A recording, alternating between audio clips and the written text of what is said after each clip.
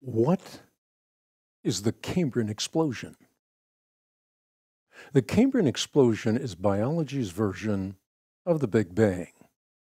Just as cosmology's Big Bang undid the dogma of an eternal universe, biology's Big Bang uprooted Darwin's tree of life. First, if all of geological history were compressed into a 24-hour clock, most of the distinct animal forms the world has ever known would appear suddenly within a 2-minute time span at about the 21st hour. The abrupt and simultaneous appearance of this wide array of complex body plans signals an infusion of a vast amount of information that can rightly be attributed only to an intelligent designer. Furthermore, Darwin theorized that every organism evolved from a common ancestor as a result of natural selection acting on random variations. Cambrian Explosion points in precisely the opposite direction.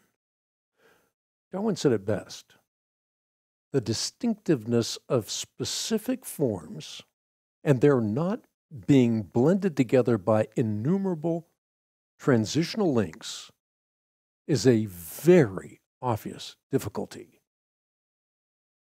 Finally, while Darwin predicted hundreds of thousands of transitional forms that lead to the fossils of the Cambrian Explosion, none actually appear. And since Darwin, the problem has only gotten worse.